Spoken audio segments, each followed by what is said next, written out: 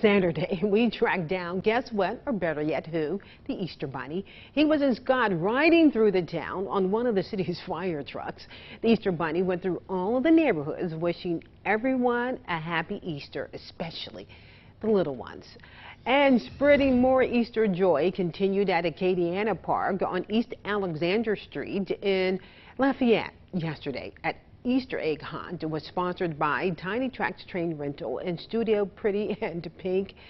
There was music, food, games for the kids, and pictures with the Easter Bunny.